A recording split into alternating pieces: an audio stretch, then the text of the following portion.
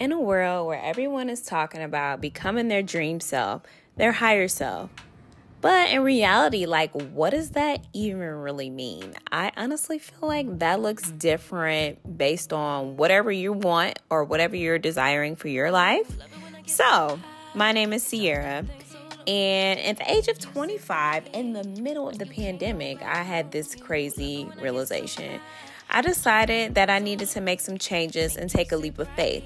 It took a little bit to kind of psych myself into it, but by the time 2022 rolled around, I packed up and I moved to Dallas. No plans for real, just me, my dog, and we were out. The journey kind of started at 25, that realization of where you get your frontal lobe and all that good stuff. And now I'll be turning 29 in 14 days. This has been a complete whirlwind, and while I'm not yet at my final destination, I'm exactly where I need to be right now. So join me throughout this video where I give you some practical tips on becoming your higher self, because the beauty of this journey is you can always reinvent yourself. So welcome to Sierra on Social. Let's begin to explore your higher self. Hey guys, welcome back to my channel. My name is Sierra. For those who are new, don't forget to hit the subscribe button just to stay up to date with my latest uploads. So here on my channel, we are all about creating a life you love. So with that being said, we're gonna hop into today's video. So today we're gonna be talking about how to become your dream self, how to become your higher self, how to become the girl of your dreams.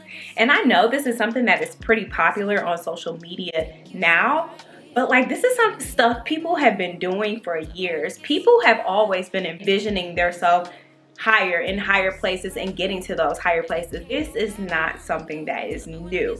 I envision myself where I am now, literally maybe last year.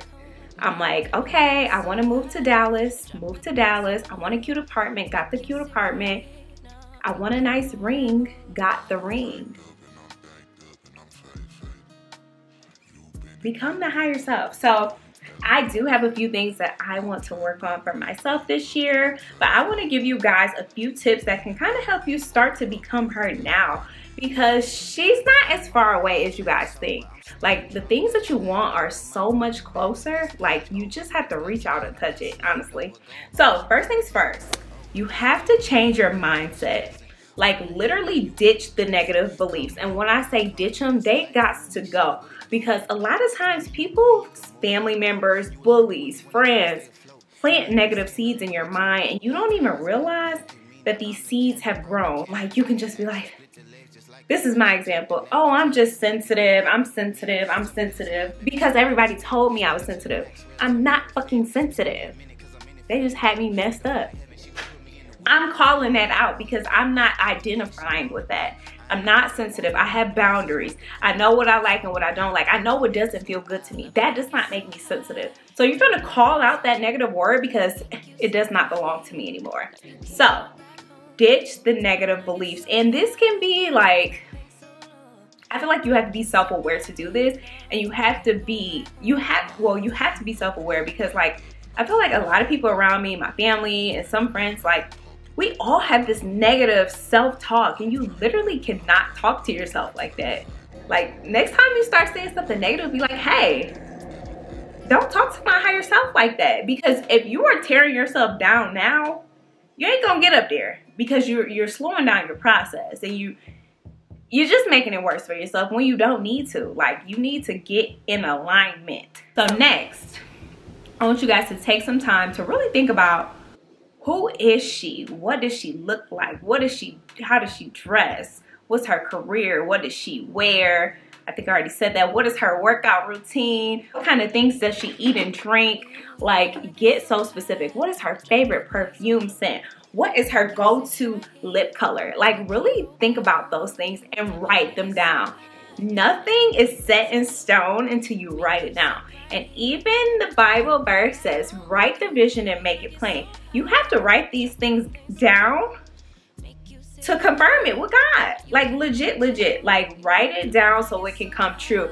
We have so many things in our head and we don't even realize what we actually want because there's so much stuff going on in our head. So the things that you specifically want out of this person that you're trying to be, write it down and get so specific.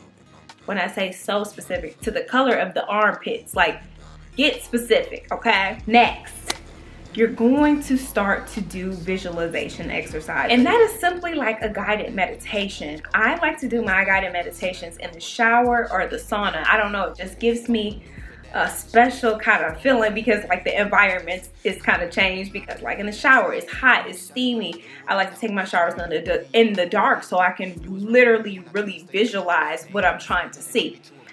Also in the sauna, it's like super hot. So it's like you're sweating, you're trying to really stay like concentrated so you can stand to be in there. So really take your time to do something enjoyable while you're in the sauna. Take the time to really think about who the person that you want to be and like start to feel it. Go through like a day in the life of this person. Like what time do you guys wake up? Where do you go work out? What's your favorite gym? Do you do classes? What kind of car are we driving? Like really start to think about that kind of stuff. I mean, the more you get in the vibration and you start to feel it, it's that much closer. And I promise you that. Like it's so crazy. Like this is just a funny story. So me and John both went to Michigan State. Our paths always crossed, but like I had a boyfriend in the beginning, and then once we finally broke up, like I just so happened to run into John. And then from that point, like I never really kind of like entertained him because I had like this bad social anxiety. But I always thought in my head like, oh, I hope one day, like I know one day we'll get together kind of thing. So it's like I would see him out on other dates with other girls, and it was just like we just always end up seeing each other like literally out. And then like I want to say maybe a year or two later, like once we actually had a real conversation and started to talk, we never stopped. Like we became inseparable. But that is something that I low-key really felt in my heart. Like I literally was driving on the freeway, and if you was Michigan State, the 127 going to my apartment, and I was listening to Exchange by Bryson Tiller. And when he said, Lord, please save her for me, I'm like, Lord, please save him for me. And I don't know, I just felt like this weird connection with him. So I don't know. That's a tangent. That's a whole tangent in itself. But when I say like I really felt that and visualized that, and look, here we are engaged. So, and the last thing that you have to do is start to be intentional about the person that you want to be. And honestly, like you have to really walk the walk and talk the talk. So that's really just acting as if. Like some of these things that you wrote down, you can start to do that now. Like you can start to do those workouts. You can start to look at the kind of cars. You can start to shop around for perfumes. You can start to work, you know, different hairstyles for yourself. So like those are little things that you can start right now to become closer and closer to the person that you are trying to be. And the thing is, I see a lot of people like on the internet talking about setting goals and putting timelines on things. Like you have to have a specific goal. It has to have a time frame. But like, why limit yourself to a time frame? I really feel like when you put a time on something, you do not allow God to work within his magic, because like, well, within his powers. But when you think about it, it's like, oh, I want this in 5 years, or I want this in 10 years. Why? When you can have that now. There are certain things that do have time restrictions. So say if like you're in school or you're trying to become a doctor or a lawyer or something, like you have specific time constraints to do those kind of things. But for small things, like for the person that you want to become, you can start to do those little things now. And even when it comes to like how you treat yourself and what you put on yourself and where you go shopping, and those kind of things are important. But another thing I want you guys to really think about is think about the environments that you're in. Think about the company you keep. Thinking about your friends, like the kind of conversations you have. You have to, it might sound like, oh, I'm being stuck up or something, but no, you know where you belong, baby.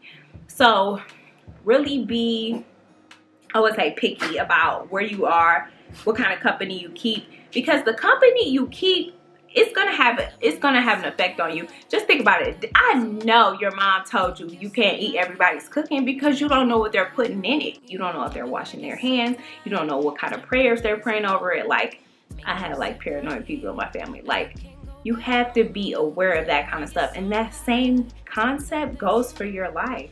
The people you hang around will have an influence on you, whether you believe it or not. So be mindful of the people you have around. And I'm not saying to just be cutting everybody off. Put people in specific boxes to where they need to go. Because at the end of the day, if you want to be your higher self, you need to be in the rooms that you need to be in. And you can't be in those rooms if you down with your other friends or wherever you ain't supposed to be. So I have some specific goals for myself for becoming my higher self. So I plan to work on those this year, and I plan to start to plant those seeds and see those things this year. I'm not gonna put any time restraints on the things that I want. I just know it's on the way. I'm getting and I'm being intentional and getting in the vibration and getting in the feeling, so I know that it's close. So you guys need to do the same. Don't put those time limits on your stuff. Like, who you want to be, you could be that now. So I hope you guys enjoyed this video. Don't forget to like, comment, and subscribe.